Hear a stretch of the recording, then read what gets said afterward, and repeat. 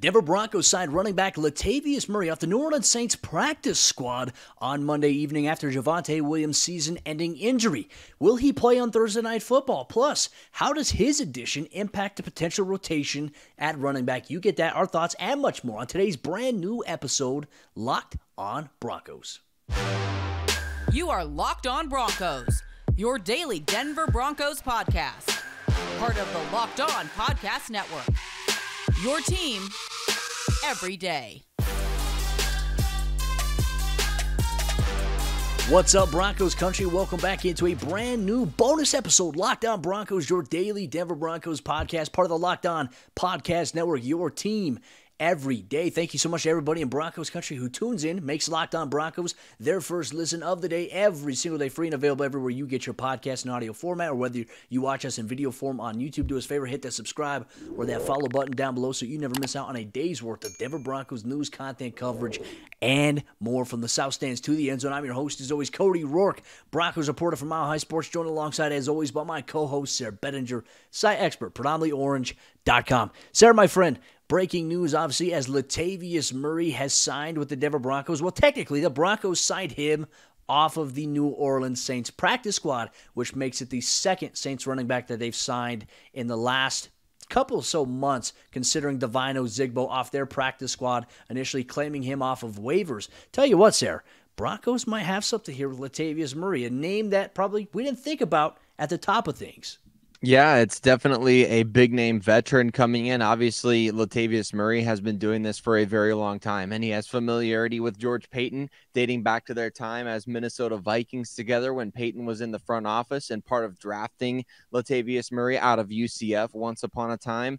But obviously now, I remember we used to see Latavius Murray scoring touchdowns against the Broncos as a member of the Raiders once upon a time as well. So that'll be nice to have him in orange and blue, Cody. And really, after Javonte Williams' injury, you can't necessarily replace a guy like that, right? But bringing in a veteran like Latavius Murray, who's coming off actually a really nice game in week 4, even as a practice squad member for the New Orleans Saints. He played against the Vikings in week 4 and averaged over 5 yards a carry in that game on 11 plays that he got the ball. So definitely, Cody, you feel comfortable having a guy like Latavius Murray in the fold going forward. And I think that's huge, right? Because it's not like a new guy. It's not like a rookie or like a second or third year player, someone who's young and inexperienced.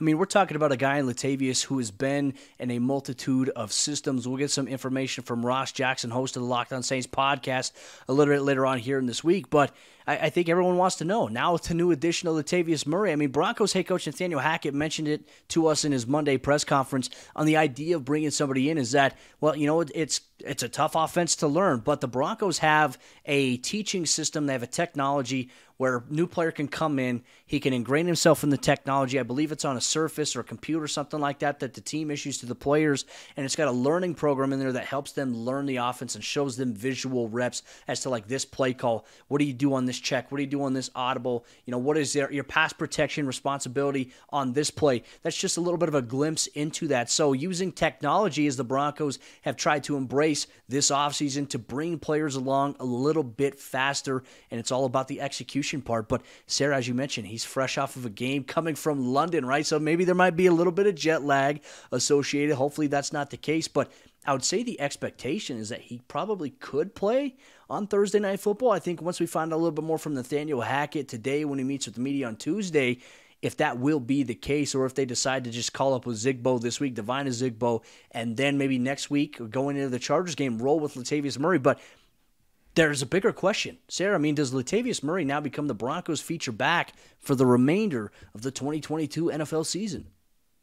Well, I think he's certainly going to be in tandem with Melvin Gordon, Cody. And like we talked about in the previous episode, we really want to see Melvin Gordon have to be in a committee, whether it was with Mike Boone and Devine Ozigbo or somebody else that the Broncos brought in. Well, now we know specifically who that somebody else is, and it's Latavius Murray. And I have to correct myself, Cody. He actually wasn't drafted by the Vikings. He was signed by the Vikings or acquired by the Vikings at one point. He was actually drafted by the Oakland Raiders once upon a time in the 6th round of the 2013 NFL draft.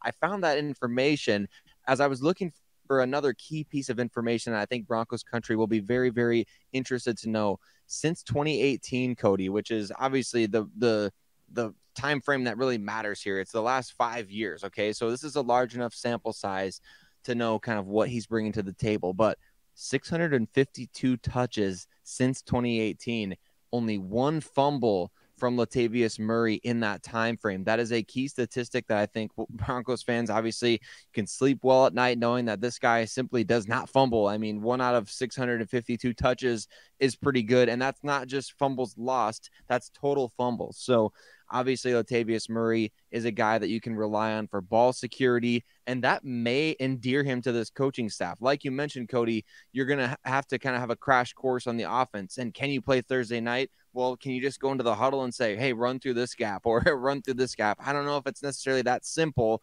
but he certainly is a veteran who's kind of seen a little bit of everything. Now he joins the Denver Broncos, bringing that ball security to the table, desperately needed for this offense. That is very big for the Broncos here. And I just remember against that, the Kendall Hinton game, Latavius Murray ran all over the Denver Broncos, powered through, wore them down. If the Broncos add that dynamic here with Russell Wilson in this offense and Latavius Murray can flourish a little bit alongside Melvin Gordon, Mike Boone, potentially Divine Azigbo, the Broncos offense could get right. It could get things rolling. Maybe he's just the piece that they've been missing here in this situation, obviously coming off of the heels of a Javonte Williams season-ending injury. But Broncos country, how does the addition of Latavius Murray impact the running back rotation? That's something that Sayre, Bedinger, and myself dive into, and we want your thoughts on it as well, whether you're listening on your favorite podcast and provider or whether you're watching on YouTube. But before we do that, let me tell you about the sponsors of today's episode of the show, starting off here with Athletic Greens. And our next partner has a product that I use literally every single day. I use AG1 because many adults, and I was very guilty of this, don't receive enough vitamins and nutrients. And AG1 is part of my daily routine where I wake up in the morning, I pour a 12-ounce cold, ice cold glass of water. I put 1 scoop in there and I get all the vitamins, nutrients, and minerals that I need to sustain a healthy lifestyle every single day. And the special blend of ingredients supports gut health, nervous system, immune system, your energy, recovery, focus, and aging. It also costs less than $3 a day. You're investing in your health, and it's much cheaper than your cold brew habit or your coffee habit that I also have as well. Your subscription comes with a year's supply of vitamin D, which is so important to add in these winter months that are coming where we don't get as much sunlight. So right now, it's time to reclaim your health and arm your immune system with convenient daily nutrition. It's just 1 scoop in a cup of water every single day. That's it. No need for a million different pills and supplements to look out for your health. To make it easy, Athletic Greens is going to give you a free 1-year supply of immune-supporting vitamin D and 5 free travel packs with your first purchase. All you have to do is visit athleticgreens.com/NFL Network. Again, that is athleticgreens.com/NFL Network to take ownership over your health and pick up the ultimate daily nutritional insurance. And our good friends over there at BetOnline.net, they are your number 1 source for your football betting information this season. You can find all of these player developments, team matchups, news, podcasts, in-depth articles, and analysis on every game that you can find. And as always, BetOnline remains your continued source for all your sport wagering information with live betting and up-to-the-minute scores for every sport out there. They're also the fastest and the easiest way to check in on all your favorite games and events, including MLB, MMA, boxing, and golf. Head to betonline.net or use your mobile device to learn more. BetOnline, where the game starts. All right, Sayre, my friend, as we continue on today's bonus episode, Lockdown Broncos, coming off the heels, the Broncos on Monday evening signed Latavius Murray off of the New Orleans Saints practice squad. And there's a lot of questions. Will he play on Thursday night? But more importantly, we're going to dive into how does it impact the running back rotation. Thank you so much, Broncos country, tuning in, making Lockdown Broncos your first listen of the day every single day. We appreciate you so much. Go ahead and interact in the comment section down below. If you're watching this video on YouTube, like the video, comment for the algorithm as well. Sayre, my friend, I mean, the question is simple. With the addition of Latavius Murray, with his experience and with the repertoire that you added about not having a single fumble on over 600-plus touches since 2018, how does this impact the overall rotation in your opinion? If you had to guess today, if you were Coach Hackett, what would your running back rotation necessarily look like now with the addition of Latavius Murray? Well, I think for Coach Hackett and from the Broncos perspective, I think you're going to see Melvin Gordon out there with the starting unit. I don't want to super overreact to this move. Obviously, Latavius Murray is a proven veteran, but at the same time, Nathaniel Hackett's going to back up the words that he said on Monday and that this team believes in Melvin Gordon. He's a part of the team, and I think he is going to be out there as the starting running back against the Indianapolis Colts. But beyond that, it really could depend on which running back has the hot hand. And you kind of get the impression that the Broncos didn't just bring in a proven veteran, pluck him away from the Saints practice squad, especially after he had a good game for that team and didn't promise him some type of prominent role in the offense going forward, right? Because obviously he knows the Saints system and he's been with that team and he's somebody that they can rely on, even though he is a practice squad member for them, certainly somebody that they could have easily signed to their active roster as well. But the opportunity in Denver, of course, you can poach guys off the practice squad, but the player and their agent have a say in that, or they can go to their current team and say, hey, this team's calling. What are you going to do? Obviously, the Broncos made a convincing argument to get Murray into Denver, which is big. So to me, Cody, that all that said, I think that leads us kind of around this full circle to where Latavius Murray is going to have a big role in the offense. Maybe Javonte Williams and him split 50-50.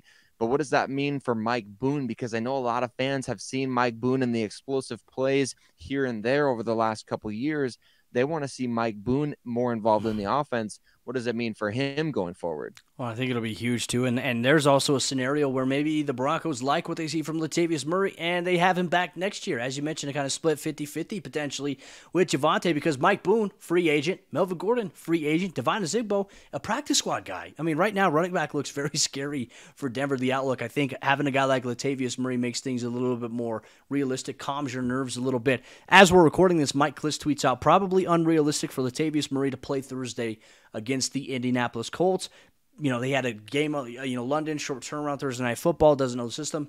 Maybe that is the expectation there. But he does say it does add long-term security for the Broncos at running back with a proven veteran, and we agree with him there. Now, Sayre, if I had to be in charge, okay, let's say he doesn't play on Thursday night against the Colts. The rotation for the running back spot, I still think you have to embrace the by committee approach, as we've alluded to in yesterday's episode. Lockdown Broncos reacting to Javonte Williams' season-ending injury.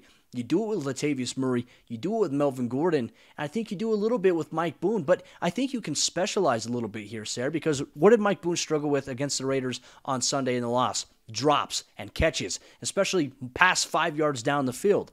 Maybe you specialize him as that short yardage guy. Maybe you get him as those guys because he's a hard runner. We saw it in the preseason. Maybe get him some run there. Melvin Gordon, what can you do with him? Well, he obviously adds the best value, and I say maybe Latavius Murray as well. Now, you have two running backs now who are really good in pass protection. That, to me, I think is a huge security blanket for a guy like Russell Wilson who needs it. So I'll be very intrigued to see how the Broncos, Nathaniel Hackett, get creative with this rotation here at the running back position, with now the addition of Latavius Murray off of the New Orleans Saints practice squad. And we'll have coverage here on the Lockdown Broncos podcast leading you up to kickoff Thursday night. We'll have the Thursday crossover show. We'll have the Thursday night Lockdown Broncos post-game report after the game against the Indianapolis Colts. Friday reaction as well, including a Nathaniel Hackett press conference. We'll see what happens with the Broncos this week, Sayre. A lot of things in movement. The Broncos sit at 2-2. One thing is for certain, though. We have you covered every single day, all year long, whether the Broncos win, whether they lose. Thank you for making Lockdown Broncos your first listen of the day every single day. Free and available everywhere you get your podcasts in audio format. Sayre Bedinger and myself will be back tomorrow for a brand new episode, Lockdown Broncos, as we react. We hear from the coordinators. We hear from Coach Hackett. We hear from Russell Wilson ahead of Thursday's matchup against the Colts. Then Thursday, crossover Thursday with the hosts of the Locked On Colts podcast. You get it all here this week. Locked On Broncos.